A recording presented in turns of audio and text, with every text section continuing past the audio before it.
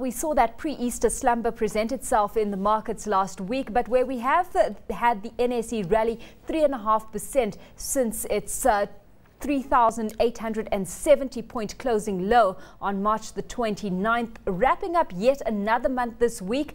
What is your outlook for the markets? Well, I think, the market was very defensive in the first half. We were the poorest performing market in sub-Saharan Africa. It was pretty tough going. It was a relentless sell-off actually into that low you just mentioned. I think it feels a bit steadier, lots of good demand from foreign investors. It's priced attractively on a price-earnings ratio, but there's a lot of beta around the forward economic forecast. The weather has been relatively uncertain. Our rains haven't been good. I'm very bullish on the oil price. That's a big problem for our economy. We import all our oil. And I think when you take everything in the mix, it looks fairly priced to me with a little bit of upside potential. And then maybe more if we get some good rains, which bring down the food prices. As I touched on earlier, Aly-Khan, quite interesting the kind of movement or activity we've been seeing on Carbacid shares of late. What's playing out there? Because that's a counter we don't often talk about. It's very thinly traded typically. It doesn't really feature in the volume gainers at any time, so you're quite correct. I think there's been a liquidation of a very big shareholding. I'm still not sure who's the seller and who's the buyer. But, the main player in this Carbacid BOC gases business is Centum. They are, of course, listed on the market, and they're predominantly a private equity firm, but they do have a lot of listed shareholdings. Taking a look at that counter, if you were able to get your hand on stock, would you? What kind of investment merit are we looking on a counter like that? Well, I think, Centum have proven that they have the ability now to engineer better value for shareholders. They've done that with their own share price. They've been doing that in a number of other situations.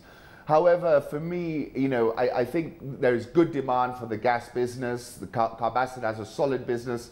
But at a P of 14.5, I'm not reaching out for it because, there's some very cheap stocks at the Nairobi Stock Exchange trading on Ps of 8 with strong growth profiles, I think. Well, talking about strong growth profiles, it seems that Scangroup is boasting quite a bit of appeal. That share price has rallied 12.6% over 3 sessions post its earnings release. There's also a lot of investor confidence around its expansion plans. This is a company, if I remember correctly, you've been pretty positive about as well, Aly-Khan.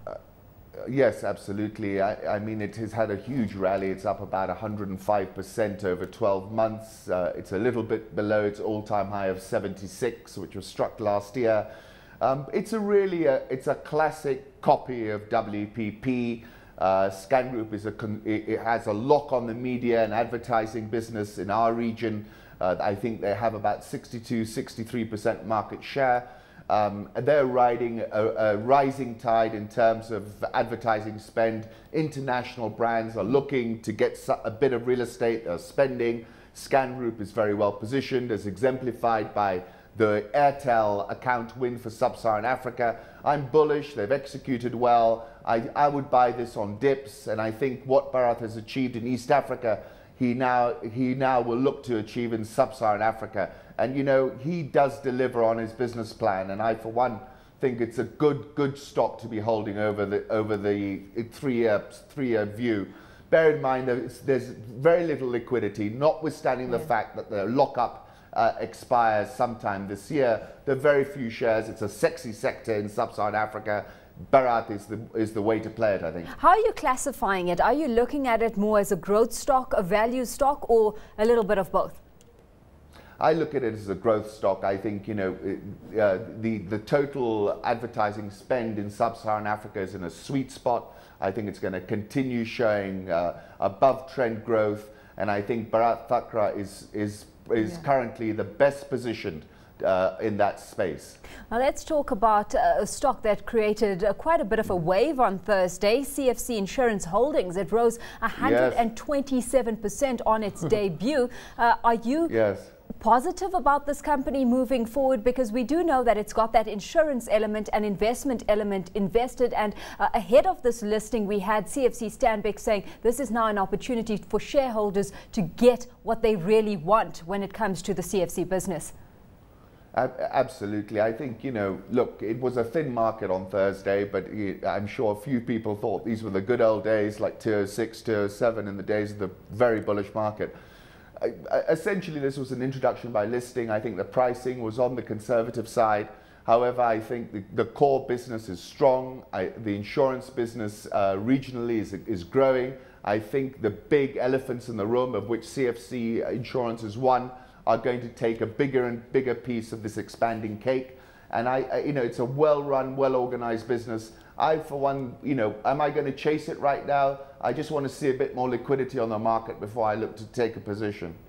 Looking to wait for liquidity there, but once that does surface, I mean, just taking a look at the plays that we're looking at here, we've got the banking arm on the one hand and then the insurance or investment arm on the other. What kind of exposure would you be heading for in this kind of economic cycle that Kenya is in at this stage?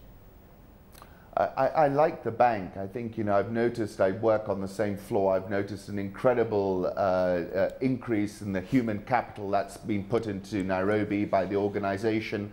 I think they've got a wonderful emerging market footprint. I think they've got lots of real estate here in Kenya, which they're going to make work harder. The broking business, the bank lending business, I expect that business to actually perform very well. On a PE now of about 12, it looks very attractive.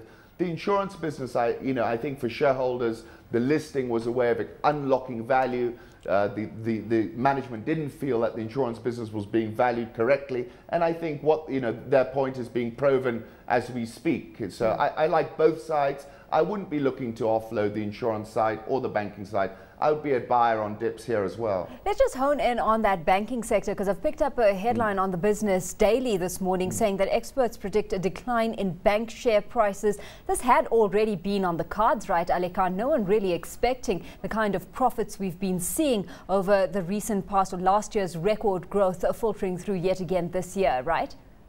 Well, so far, the only person I've heard make that call, say that they were going to repeat 2010, was Dr. Mwangi. He was quoted in an interview 2 or 3 weeks ago in Reuters. But I think essentially you're correct. 2010 was a spectacular year for the banks. They had a one-way bet in the bond market. Those profits are not going to be repeated this year. It's just not going to happen. The bond market is a lot more tricky now. And really, if you're going to be very long, you could end up being very wrong. But so as you're saying, I don't think we're going to see that spectacular growth, but we're going to see good organic growth. And post the 2010 results, we're looking at some very cheap banking stocks. So I can't see a big profit-taking bout in the banks. The Ps are between 8 and 12. They don't look that demanding. Well, results that have filtered through out of Crown Berger. It posted 169 million shilling a profit on Friday, increasing 29.6%. Very quickly, your overview of Crown Berger at this stage? Well, they're in a good spot as well. The construction side, the building side is going at a terrific clip. Real estate is the one asset everyone's keen on. So I think, they're riding a good wave. They've expanded regionally. It's a thinly traded stock. I look at it, I keep an eye on it, but I'm not chasing it at this point in time.